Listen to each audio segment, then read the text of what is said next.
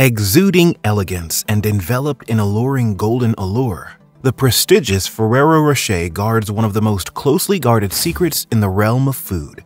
Crafted more than a century ago, this cherished recipe has remained securely within the grasp of a single family for 4 consecutive generations.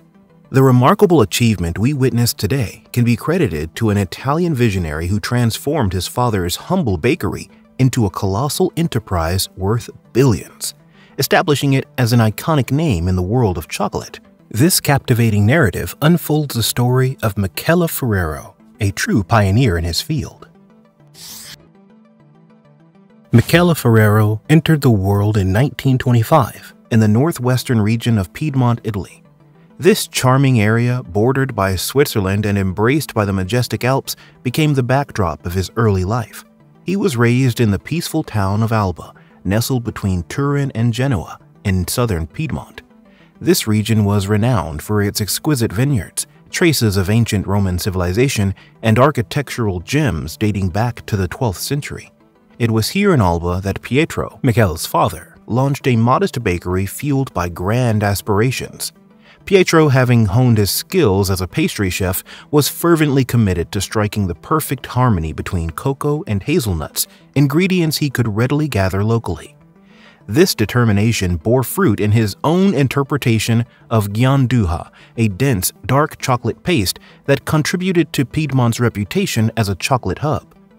Through Pietro's marketing efforts, this recipe, dubbed pasta gianduja, elevated from a local treasure to a product beloved across Italy. Neatly packaged in aluminum foil as mini loaves to be cut with a knife, pasta gianduja was an instant sensation.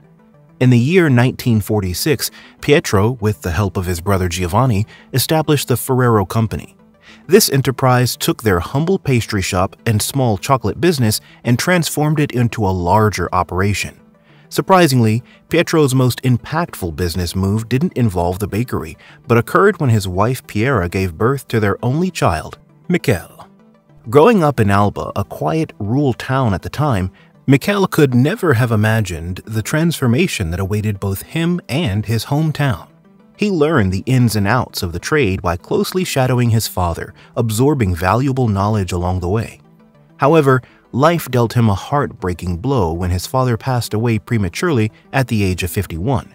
Suddenly, Michele found himself shouldering the responsibility alongside his uncle Giovanni as they navigated the challenges of running a rapidly expanding business.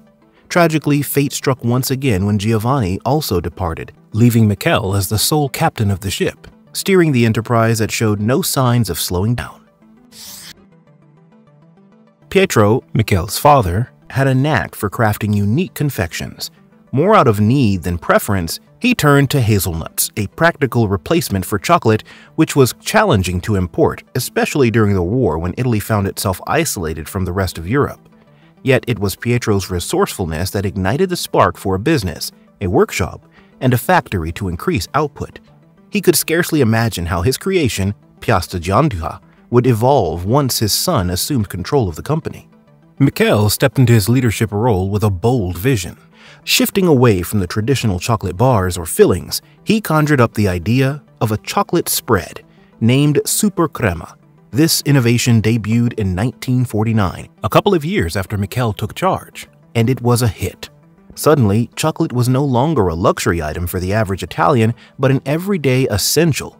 Super Crema nestled in jars on the shelves, neighboring other bread spreads, signaling Michele's innovative mindset.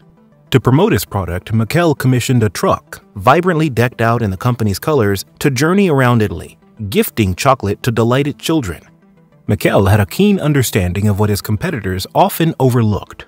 Strategic advertising and marketing could stir up demand. A decade into Michele's helm, Ferrero had expanded into 3 additional factories, 2 of them located outside Italy.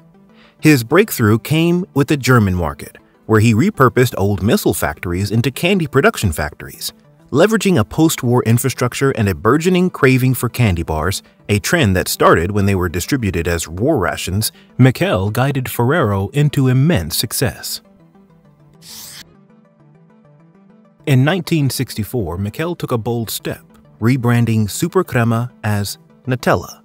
This name merged the English word nut with an Italian suffix evoking food names like mozzarella, portabella, and citronella. But it wasn't merely a name shift. Michele, like his father, was on a mission to achieve the ideal balance of ingredients.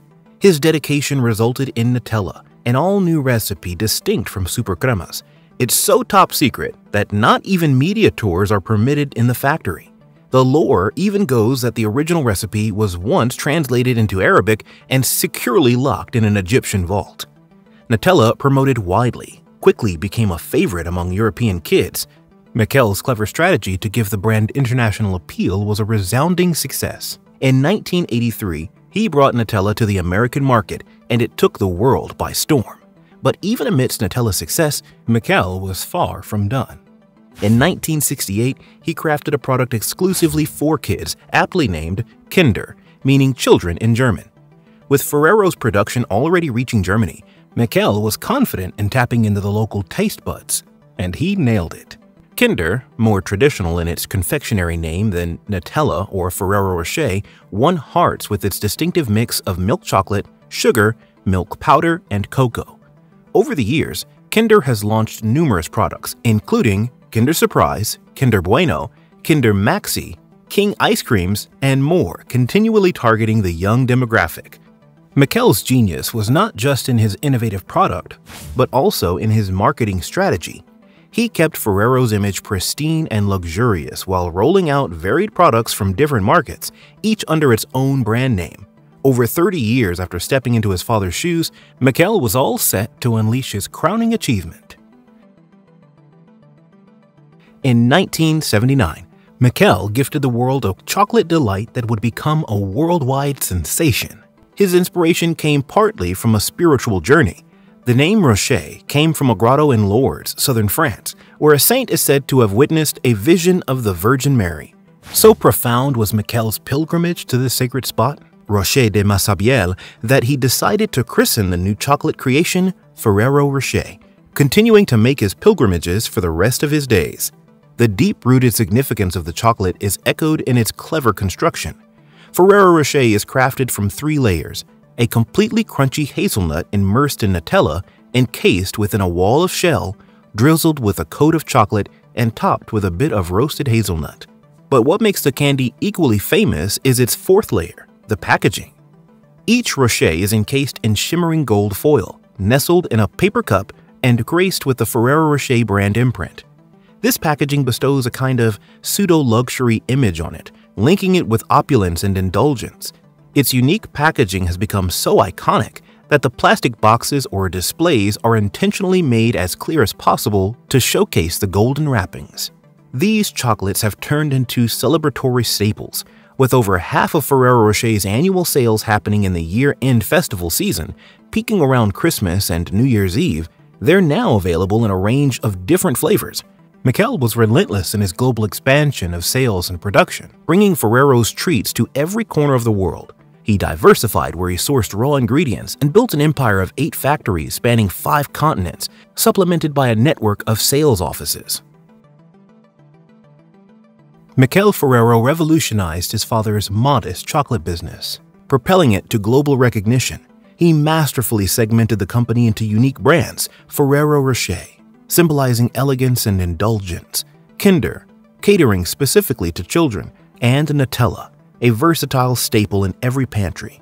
Maintaining political neutrality and limiting sponsorship commitments, the company remained unblemished under Michele's keen stewardship. Ferrero never strayed from his roots. He invested in expanding transportation infrastructure to draw a broader workforce and fostered social initiatives that engendered a community deeply connected to the company. Perhaps this approach explains the absence of any worker strikes at the Ferrero factory. After launching Ferrero Rocher, Michele inaugurated the Ferrero Foundation in his beloved hometown, Alba. The foundation is a multifunctional hub, complete with a kindergarten, school, bar, workshops, fitness centers, and healthcare facilities, exclusively accessible to employees, with over a quarter-century of service to the company. The reins of the Ferrero dynasty remain within the family. After Michele's demise, his sons Giovanni and Pietro assumed leadership. As of 2019, the Ferrero Group generated annual revenue exceeding $11 billion, In 2018, it further consolidated its market stronghold, acquiring businesses worth $2.8 billion from its primary rival, Nestlé. Ferrero, as the world's largest consumer of hazelnuts, amounts to approximately 25% of the global hazelnut production, a critical ingredient in their flagship product. The transformative impact of Michele Ferrero is most palpable in Alba, his hometown. What once was a predominantly agricultural community now hosts 1/5 of its population as Ferrero employees. The corporate headquarters, nestled in the nearby Turin, governs this global confectionery empire. At his death in 2015, Michele Ferrero was Italy's wealthiest individual, amassing a fortune of around $20.5 billion, attributed to his chocolates by Forbes magazine. A statue in Alba immortalizes his legacy as the undisputed monarch of chocolate.